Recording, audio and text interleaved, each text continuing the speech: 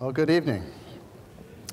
For those of you I've not yet had the chance to meet, my name is John Highbush. I'm the Executive Director of the Ronald Reagan Presidential Foundation. It is my pleasure to welcome all of you here this evening.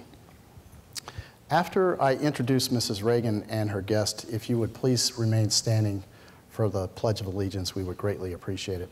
Also, if you have any cell phones or pagers, this would be the time to turn them off. Ladies and gentlemen, it is my distinct honor to introduce the former First Lady of the United States, Nancy Reagan, escorted by Mr. Mort Zuckerman.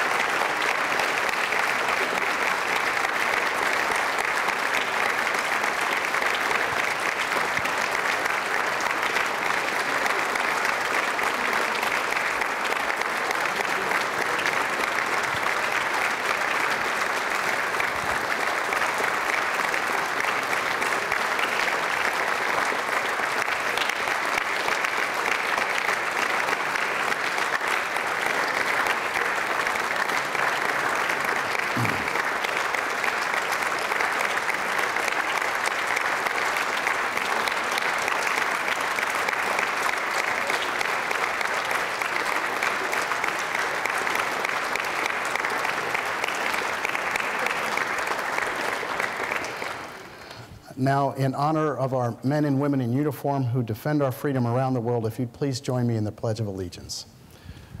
I pledge allegiance to the flag of the United States of America and to the republic for which it stands, one nation, under God, indivisible, with liberty and justice for all. Thank you. Please be seated.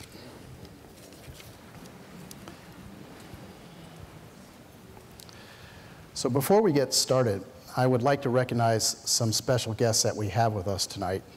First, from our Board of Trustees, I'd like to introduce the Honorable Anne McLaughlin-Cortalogus, President Reagan Secretary of Labor.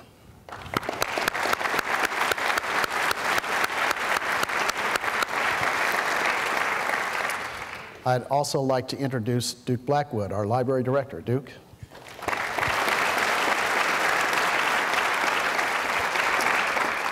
And of course, I would personally like to welcome my boss and a terrific First Lady, Mrs. Nancy Reagan.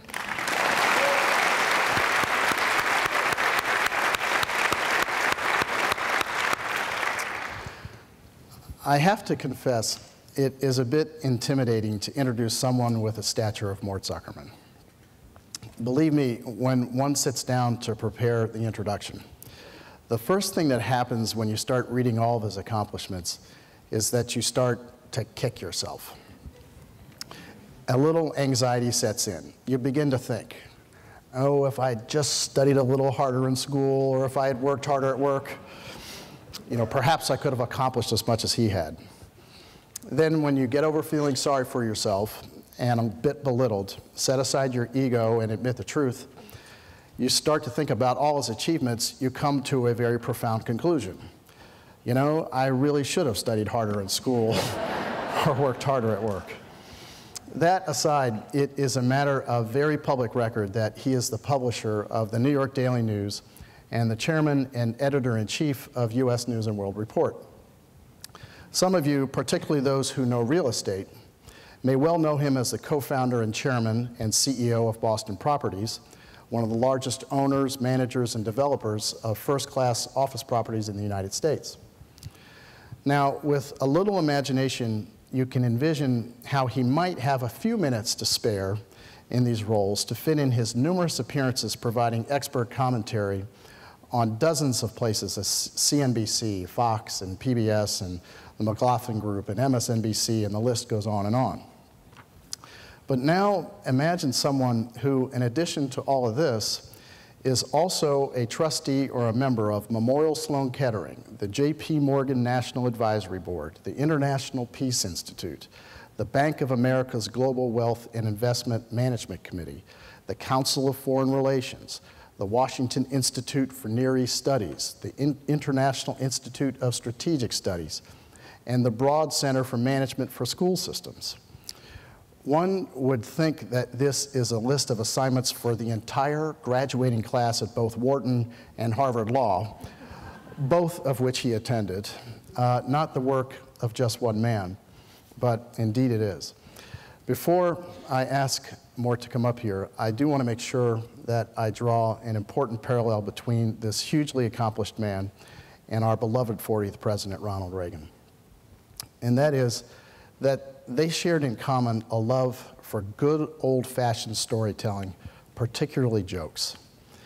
Anyone who observed President Reagan from up close or from afar could tell that he absolutely delighted in drawing people in or warming up a room or in bringing disparate, disagreeable factions together through wonderful humorous stories and unforgettable one-liners that were apropos to the moment. No one here tonight knows this better than our former First Lady, Nancy Reagan. And this is why I had to smile when several months ago, I remember looking across the beautiful candlelit rotunda of the US Capitol. We were there for a dinner celebrating the unveiling of President Reagan's statue. And what I saw across the room was Mrs. Reagan and her table guests absolutely transfixed on another great storyteller sitting right beside Mrs. Reagan, and it was Mort Zuckerman. That moment seemed picture perfect to me then, and I am sure that President Reagan would have quite approved of his stand-in for the evening. Indeed, there is much history and much to the story that brought President Reagan and Mort Zuckerman together during some very tense days in the fall of 1986. It involves a famous case of Nicholas Daniloff, who worked for Mort and who, under some very trying circumstances, was released from captivity because these two great storytellers and great humanitarians were able to persevere together. Whether Mort has time to share that particular story tonight among the others he has brought with him is up to him. But regardless, I am certain you're going to be both impressed and entertained. So ladies and gentlemen, please join me in welcoming Mr. Mort Zuckerman.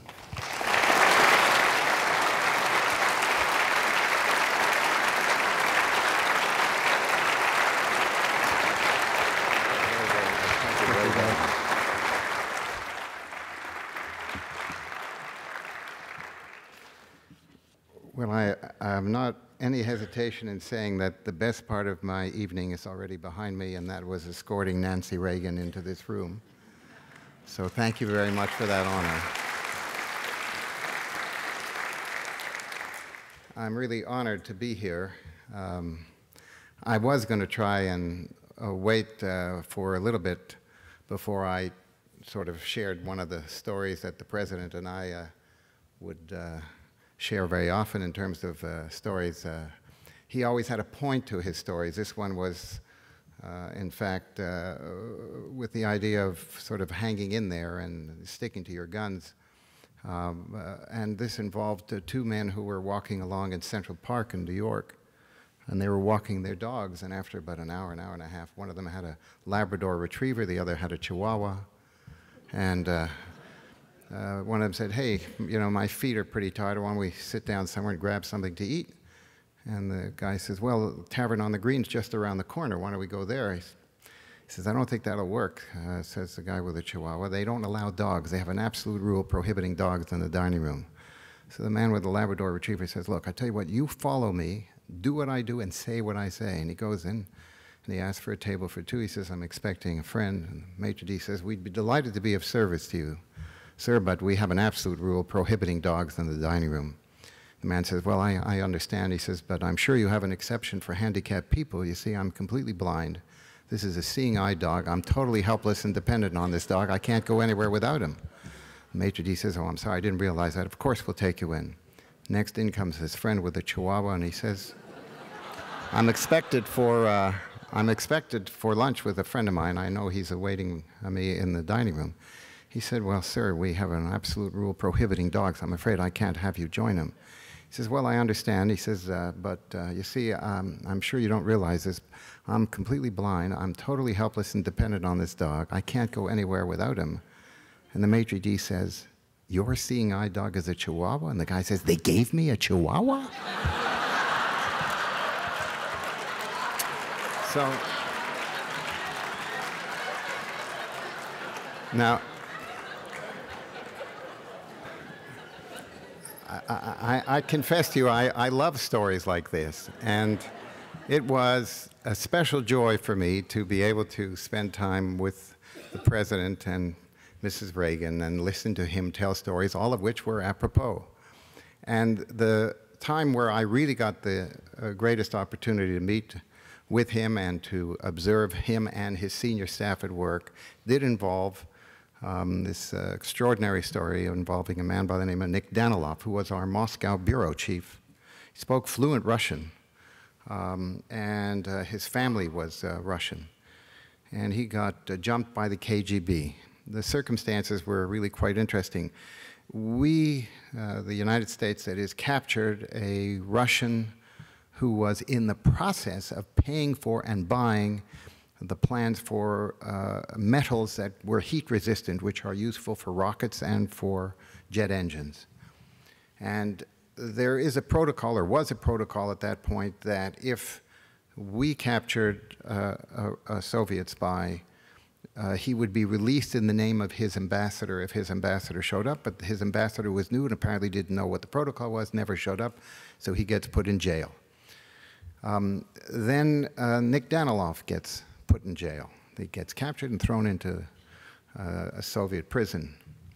And we were just astonished by it. I found out about this on a Saturday morning. I was playing softball, and I came back to my home, and I had a stack of messages, emergency, emergency.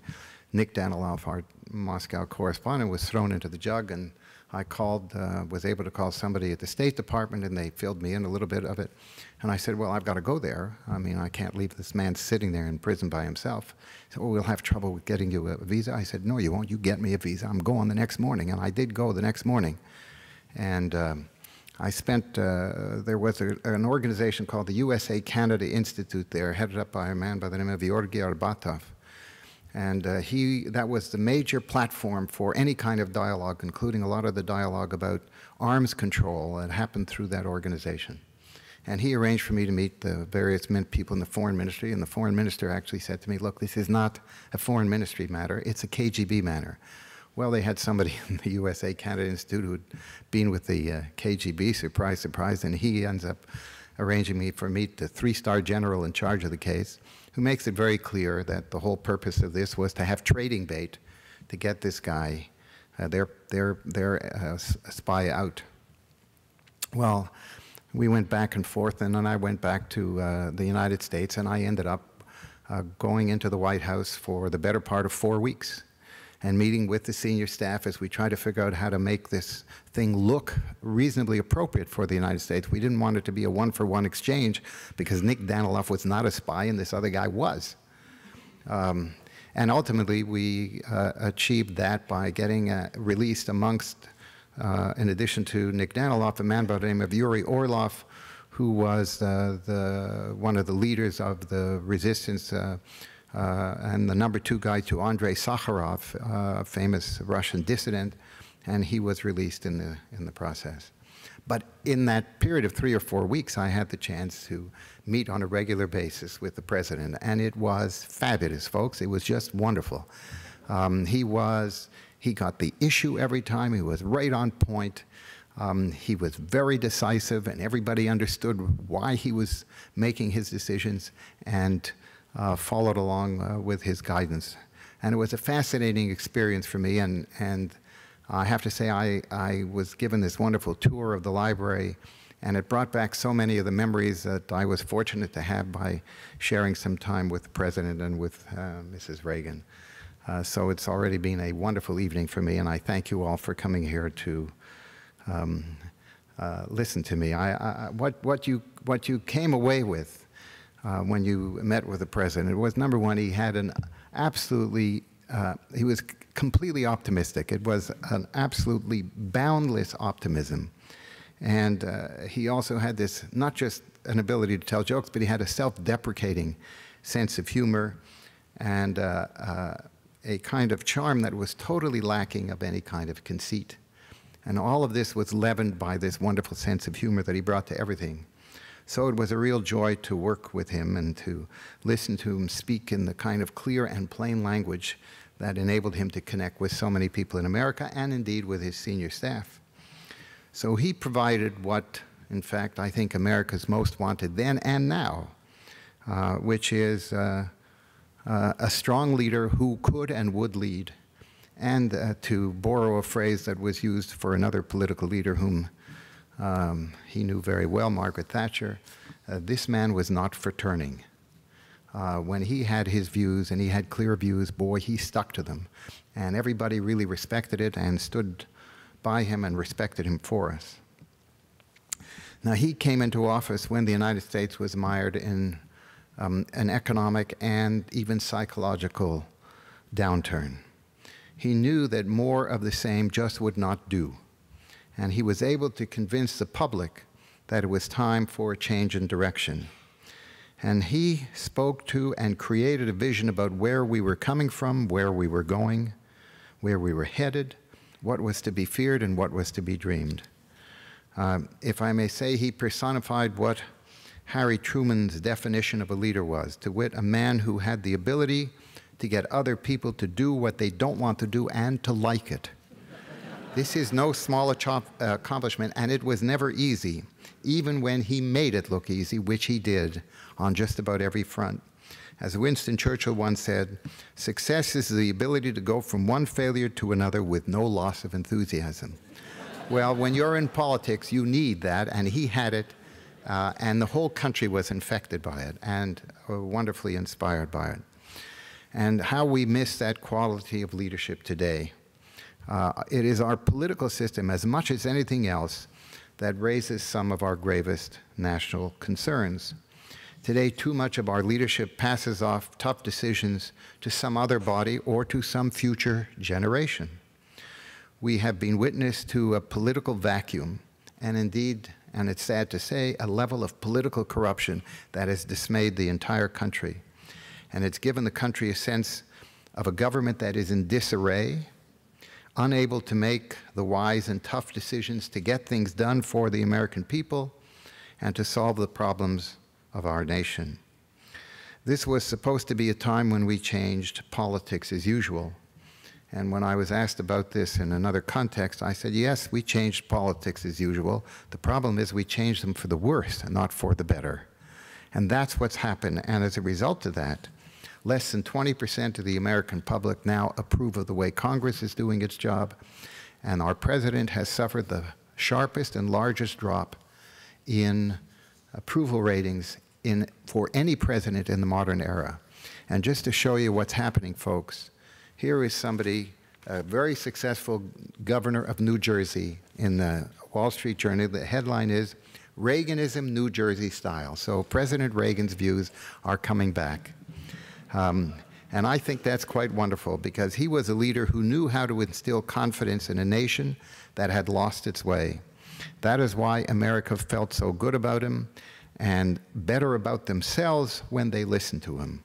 And that is why I feel so honored to speak in this building dedicated to his legacy. So now I'd like, if I may, to share some thoughts with you about where I think the country is and where I think we're going to have to go in order to get back the spirit that we have lost, or at least that has been compromised. There are good news days and bad news days, but altogether Americans are a little sadder these days. Everyone seems to be talking about decline and recession, about an aging America that no longer leads the world and is falling behind a rejuvenated China. Once we had the air of what Mark Twain described as the serene confidence of a poker player with 4 aces. No more.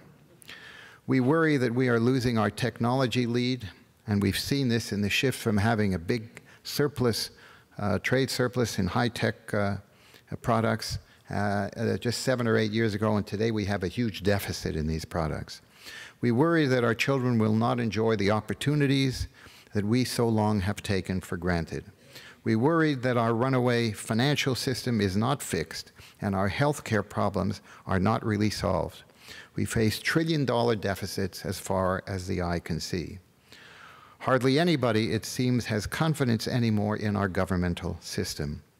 It is not surprising that Democrats and Republicans now vote against each other more regularly than at any time since Reconstruction. The U.S. Senate has had to break more filibusters in 2009 alone than in the 1950s and 1960s combined. There is a sigh of too true in Mansur Olson's contention in his book, The Rise and Decline of Nations, that one of the consequences of institutional aging is the creation of a culture of entitlement, where special interest groups inevitably take bite after tiny bite out of the total national wealth through tax breaks, special appropriations, earmarks, and other favors that are all easier to initiate than to end. Yes, yes, but sadness should not give way to despair. If the new frontier of the world today is the global economy, we are as well placed to exploit that as we were in the new continental marketplace of a century ago. And think of how adaptable we were. In 1800, America was a nation of farmers with about 3/4 of the labor force in agriculture. Today, agriculture employs less than 3% of the workforce, and food is cheaper and more plentiful than ever. And troublesome as the transition is, we rely less and less on the old industrial economy, which now makes up 10% of the economy, the workforce, compared to 1/3 of just 30 or 40 years ago. Yes, we are challenged in technology, but our vast investments in high-tech training have increased quality control, improved information systems to adjust supply, prices, and output more quickly. Today, we spend twice as much per capita on infotech as Western European firms and 8 times as much as the global average. We have replaced large mass-produced consumer products with sophisticated goods derived from intellectual content and output and knowledge-based industries, now the fastest-growing segments of the world's economy. Management has been assisted by a labor flexibility that is the envy both of Europe, whose legacy is one of management demarcations by unions and crafts, and of Asia, where management is stifled by large oligopolistic networks and government mandates. American history uniquely encouraged the development of a culture of enterprise and management.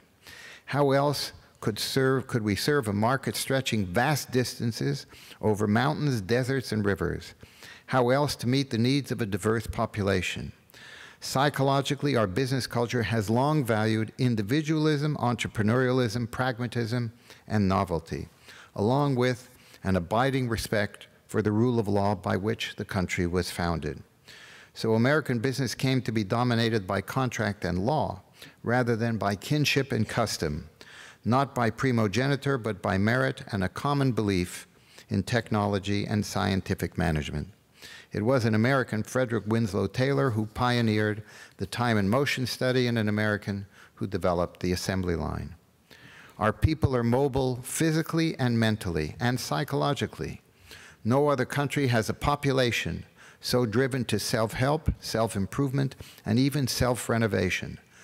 No other country invests so much in training and retraining, not to mention the largest and best graduate and undergraduate schools, especially business schools, in the world. No other country draws so many of the world's best and brightest to its labs and universities. Of the world's top 20 universities, 17 are American. None is Chinese. The young Chinese and Indians and Brazilians and Europeans know that they will have a level of opportunity in America and the possibility for participating in the businesses that stem out of innovation beyond what they will have at home. China's public spending on education for a population 4 times as large as the United States is about 1/3 of that in the United States. No other country sees its most talented people move so overwhelmingly into the private sector, where the most successful are rewarded as symbols in a nation of doers. Blue chip companies no longer have a lock on recruiting the best and the brightest. Instead, they compete with thousands of smaller companies, roughly 2 million created in the last decade alone, that have the potential to blossom and grow even as thousands have gone belly up. And as soon as new products and services are developed, American businesses' unique marketing and advertising skills have the potential to establish their success at home and abroad. It is true that they have reduced their print advertising, but I'm sure sooner or later they'll see the wisdom of that. We are even better suited for today's rapidly growing knowledge-based economy than for the mass production industrial economy. We grow from the grassroots in a way that enhances our capacity to absorb, adapt to, and manage ongoing revolutions in technology, information, and logistics that are too dynamic and complex to be handled by a top-down system. This is how we are able to marry a new economy to an older economic culture. Everything about American society nurtures the traits that should offer the greatest rewards to the industries and technologies of the future: flexibility, openness, reinvention, and a get-up-and-go spirit. America is the only country that funds so many of its young, who are the most comfortable and creative with the new technologies. We are increasingly funding the future, not the past, the new and not the old. And this is not short-term capital, but long-term risk investments reflecting a merit-based, diversified financial environment, and recognizing that only when there is money to back good ideas will the necessary economic synergies emerge. To all of this, we must add America's cultural sway in the world. 7 of the 10 most watched TV shows around the world are American. Avatar is both a technological advance and the world's top-grossing film. U.S. nationals from McDonald's to Nike book more than half of their revenues overseas. To a greater extent than anything else, what binds the people of the world together is American culture. Music, the world of Hollywood, the electronic games, Google, American consumer brands, the list goes on and on. We are still living in an American century, even as it frays a bit at the edges.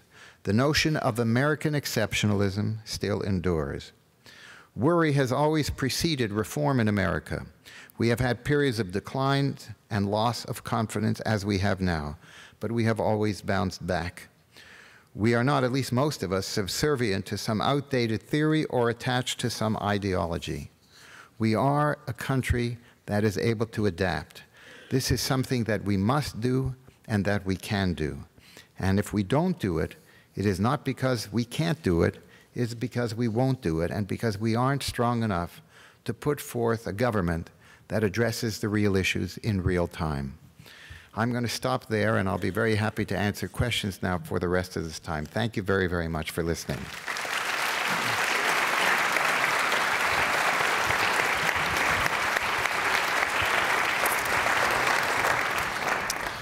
Mort's been gracious enough to take questions. We've got a few minutes for some, so if anyone has a question, if you could raise your hand. We have people in the aisles with microphones, and if you could just wait till you get that in your hand to answer the question. We have one right over here, and then we'll come back.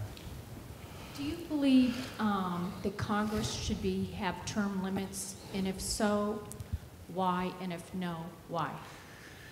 Well, actually, I don't believe the Congress should have term limits, in part because governing is not something that is a pickup game.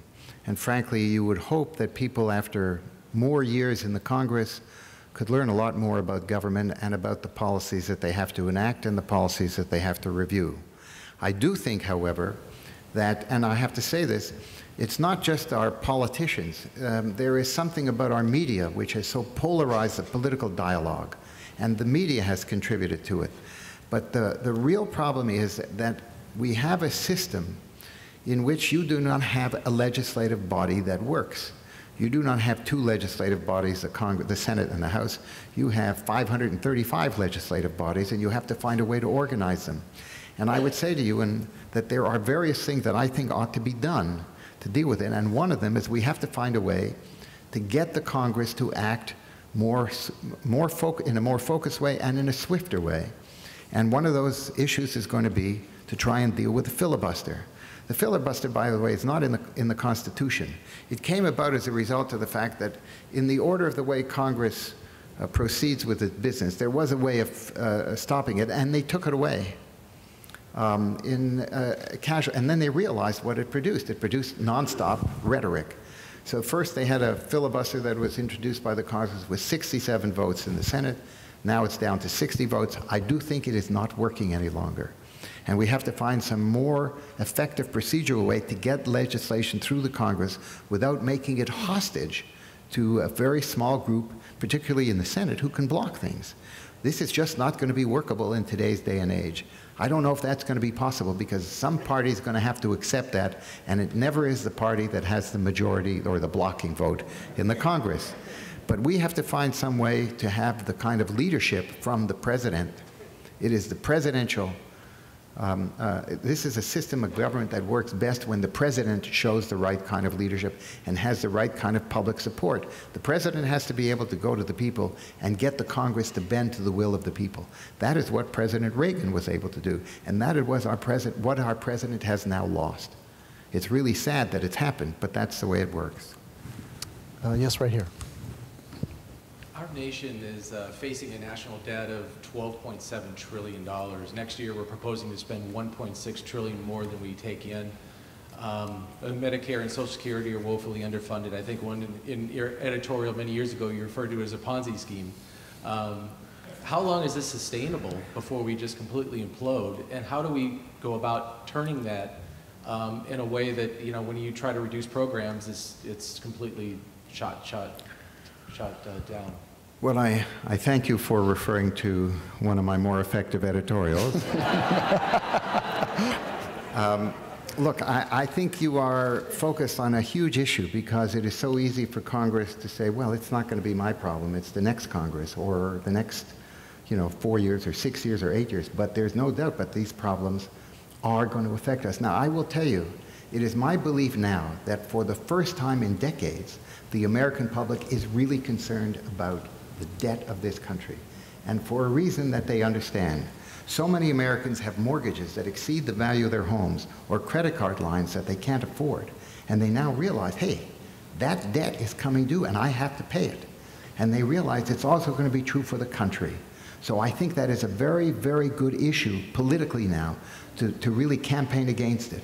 And I believe, I may be wrong in this thing, nobody knows, it's 7 months away. I think these congressional elections are going to show a very, very real difference in terms of the public response to the issue of the national indebtedness. We are putting ourselves into a situation where our children and grandchildren will have so much debt that the country will have assumed that their own futures will be compromised and limited. And all the opportunities that somebody like myself had, those opportunities will be drastically limited. The country, in some mysterious way, understands that. What I think we are going to need, and what I hope we find, is a different level of leadership at the Congress and, frankly, at some point, at the national level. I do think that there is an awareness of that now that has not existed for a long time. There is a price to be paid for the debt. People are paying for it individually in their families. They know that the country is going to have to pay it too. Yes, right over here. I was wondering, I've heard some remarks by Mayor Bloomberg of New York that inadvertently or purposefully, the current administration, through all sorts of legislation, especially the financial reforms coming up, is almost got it out for New York City, that the city is not being helped particularly and is taking more than its fair share of lumps. If you'd comment. Well, the mayor is certainly concerned about that, and for good reason. The financial industry is the largest industry in New York City, the largest taxpayer in New York City, and the largest industry in the state, and the largest taxpayer. The focus, of course, is on those people who have made these humongous salaries and incomes. But the fact is that the average salary of the people who work in the financial industry is in the range of $75,000. It is a huge employer, and it is critical to the New York City economy and to the New York State economy. And in fact, it is also critical to the national economy. We have an economic system that is lubricated by the financial system.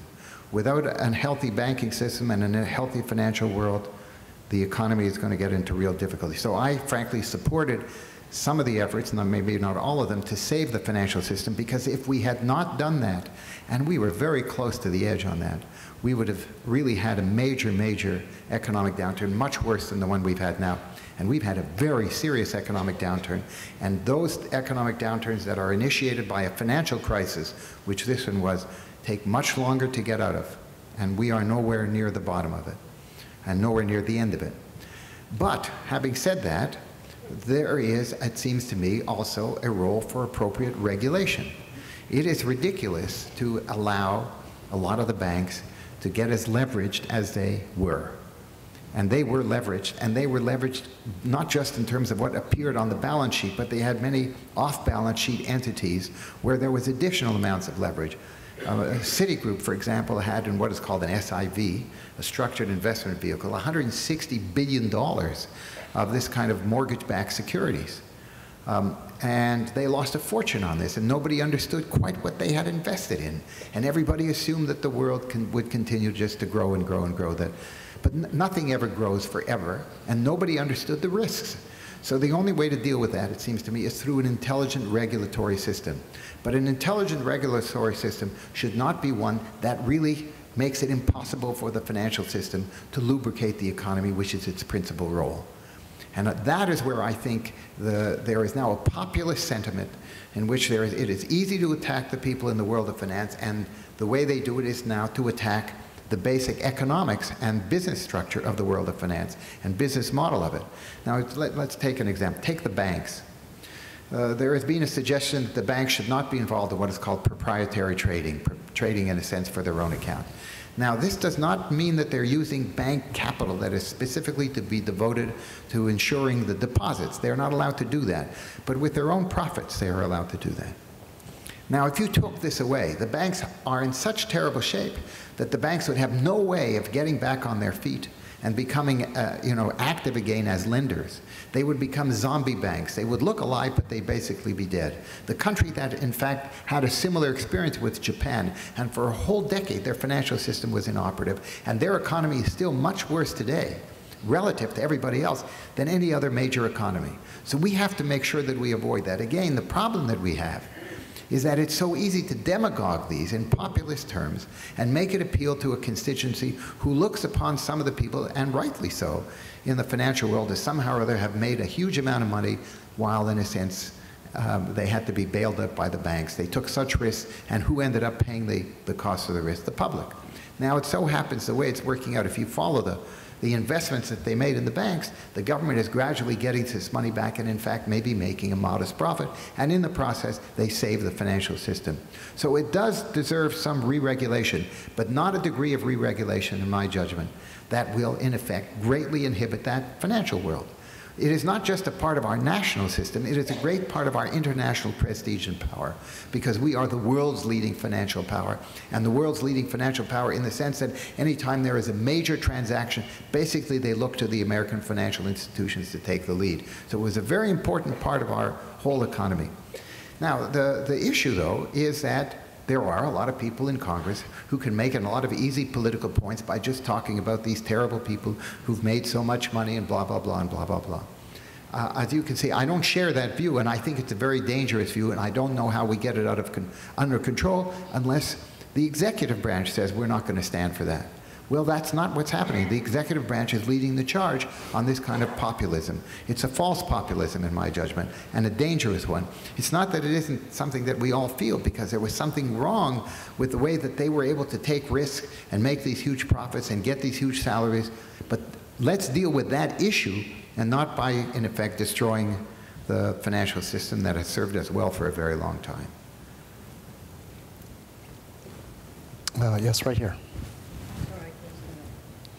Who would you say is a great leader in the world today? Is a great leader in the world today? Well, no, this is a very serious question, and I do think I'm sorry if I'm not instantly coming up with someone. I have to be honest with you.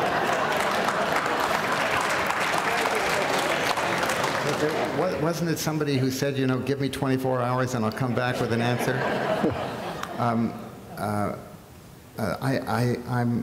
there isn't a political leader that instantly, to my mind, comes to the fore. There are individual leaders in smaller countries, but you know, I have to say, I by and large think that the British political leadership has been relatively wise in the management of their own system. But we need somebody who, in a sense, can take the international lead. I will also say to you that the Chinese leadership has been much more constructive than anybody had reason to expect. I would not say that about the Russian leadership. They've had a huge financial crash because they had speculation based on corruption. I was asked, frankly, to become, without going into how it all happened, I knew the mayor of Moscow, and when he came to New York, I hosted him, and I had a dinner for him at my home. My wife at that point was pregnant, and I can only say to you, when he would give an answer, the answers would go on for 30 or 40 minutes, and then you had to have it translated. One of my friends said to my wife sitting at another table, he said, "It's all right with me if you go into labor right now." So,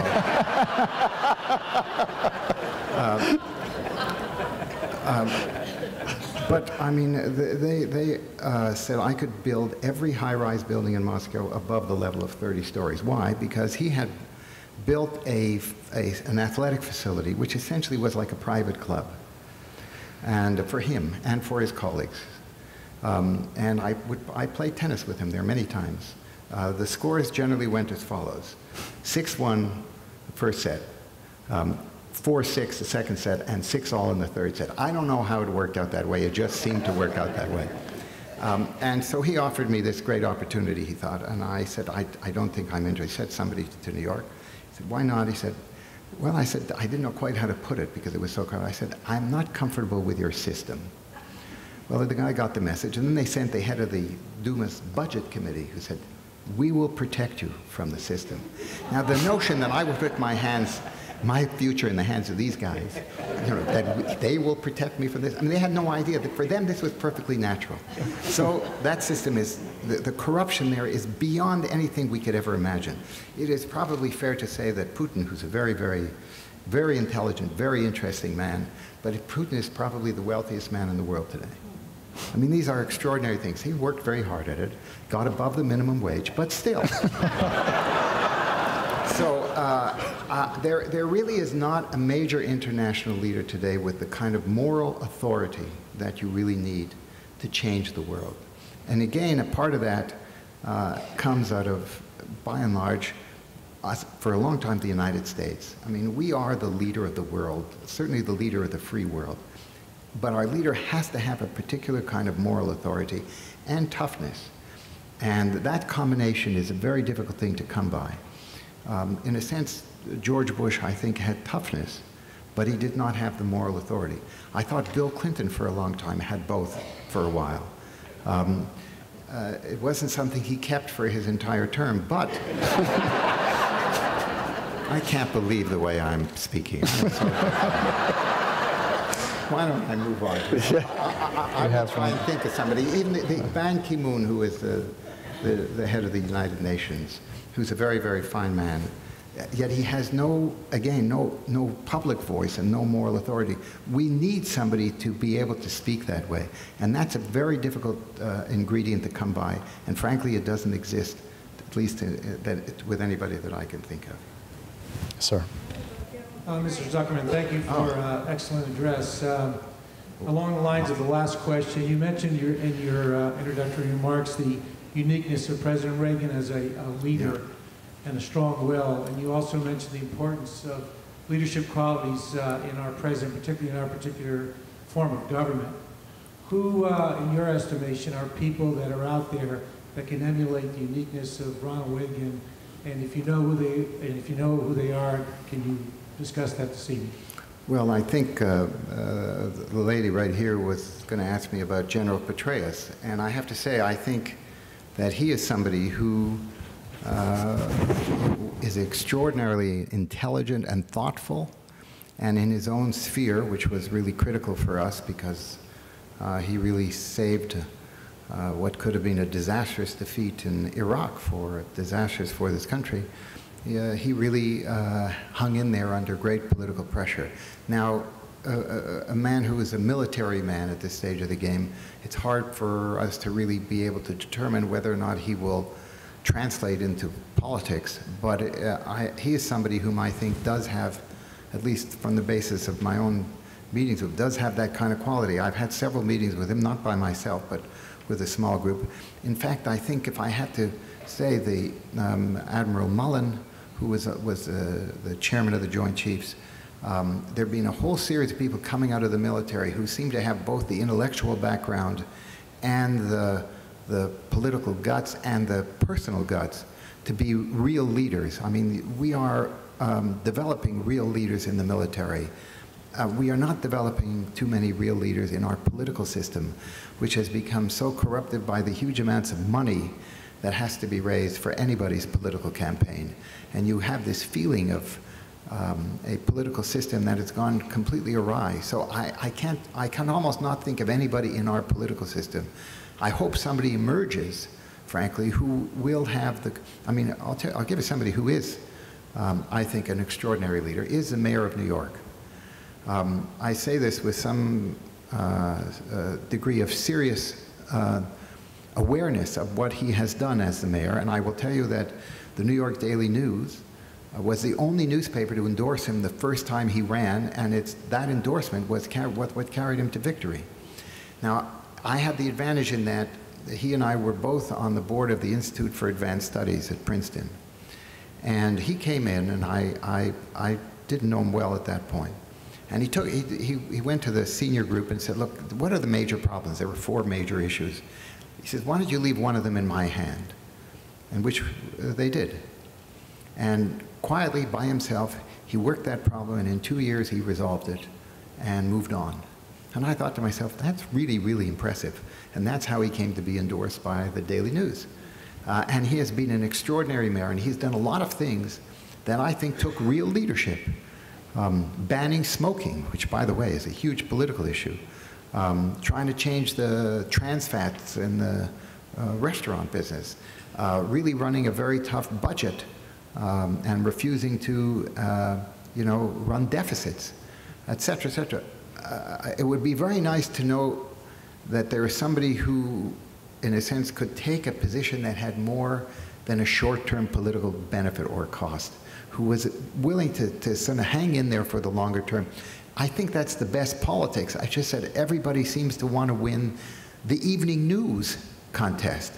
And that's the feeling that you have, that we have politicians in our main offices and not leaders. And that's a very, you see it in business. You see real leaders in business. Many of them don't want to go into public life. But I think we need to find some way to attract those kinds of people into public life. I think we have time for one last question right over here. Thank you. Today, Haaretz reported that Israeli nuclear scientists are no longer persona grata in the United States. Please comment on the deteriorating relationships between the Obama administration and the country of Israel.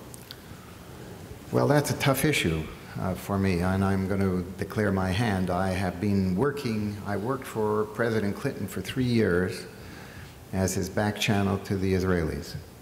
And I went back and forth 50 times in that period of time. And I've worked ever since then to bring about a 2-state solution. And what I have written and said publicly, and I'll repeat it here, is I don't think this administration understands how to play the game. They started off by imposing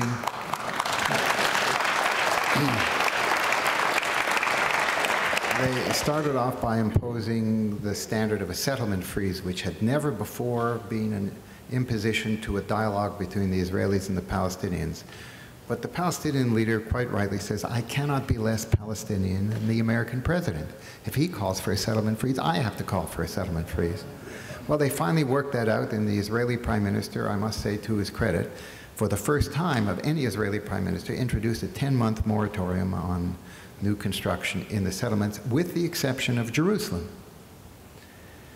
And then on the basis of what really was a technical issue, It was the 4th stage of a 7-stage zoning approval process, and nobody understands those better than Californians. This has been on, and it's a process that's already taken 3 years to get through the 4th stage. It'll take another 3 years to get through the next 3 stages, and even then the construction will not begin. But Jerusalem is the core and the center of Israeli public life. No Israeli politician can agree not to build in Jerusalem. Nobody could survive that. The whole country is united behind that by some overwhelming margin. And so to now put in as a standard a change in the policy which has existed for 43 years is once again to cause what happened when he put in the settlement freeze, to delay the direct dialogue between the Palestinians and the Israelis, which is the only way this issue will be resolved. It is the way Oslo came about. It is the way the dialogue between the Israelis and the Egyptians came about. It all happens privately. And why does it happen privately? Because each side has to make concessions. And if you make it publicly, the concessions on each side come out on every issue, and neither side has a politics that can withstand that. So they can't get anything done publicly. And if it's going to be done privately, it cannot be done in the context where you establish some public standard, in this case now no construction in Jerusalem, that is simply going to be unacceptable to one side, or no settlement activity. It doesn't mean that there won't be an agreement. There have been agreements on the settlements already on many levels. And it is against all the previous commitments of previous American governments to the Israelis. So the Israelis are left in limbo at this stage of the game. But in any event, no negotiations are being carried on because the standard has been set unrealistically. It is my belief, and I've been working on this for a very long time, that in fact, the substance of the disagreements are really quite small. What is difficult is the politics on both sides. You have tremendously emotional politics on both sides.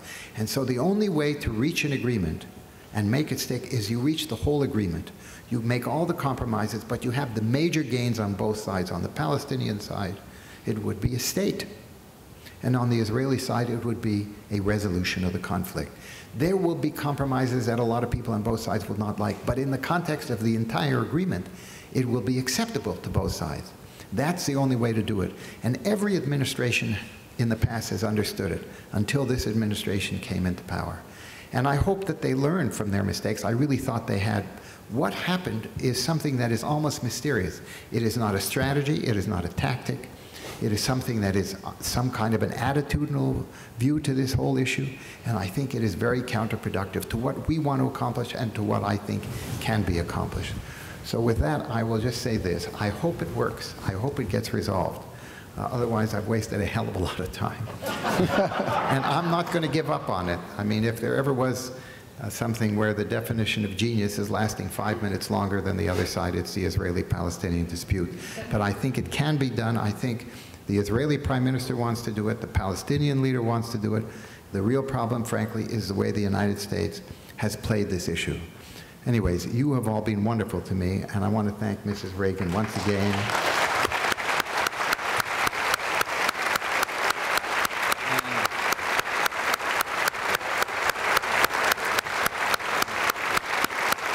Thank you. I also want to thank you, John, because the time, the hour and a half you spent with me, again, as I said before, brought back a lot of wonderful memories of the great opportunity I had to work with the President. And I thank you very much for giving me the chance to relive those moments. Thanks so much, man. Excellent. Just terrific.